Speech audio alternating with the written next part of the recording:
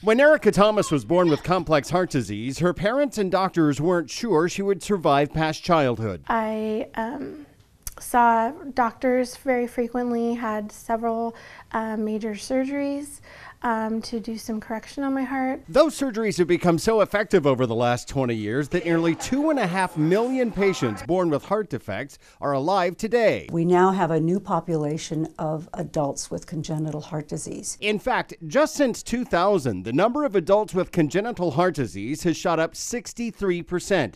And increasingly, those who overcame heart defects as babies are wanting babies of their own. The good news is that pregnant women who have complex congenital heart disease, most of these women can successfully become mothers. That's the position of the American Heart Association according to newly published recommendations. Mary Canobbio is a nurse at Ronald Reagan UCLA Medical Center and lecturer at the UCLA School of Nursing who chaired the recommendations panel. She says this represents a major shift in allowing women with heart defects to have babies. But we do it very carefully. We outline that there has to be a delivery plan in place.